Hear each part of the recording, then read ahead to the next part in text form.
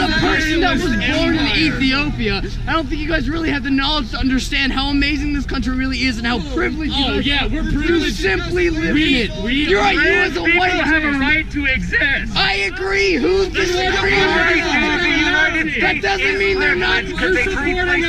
No one's saying they don't have a right to exist. Okay, everyone has a right to exist. It's called the right to life. You dumbass. Instead of yelling, let's just have a conversation. You don't have to yell. We don't debate fascists. Okay, that's a great philosophy. Before you debate me, I want you to know this.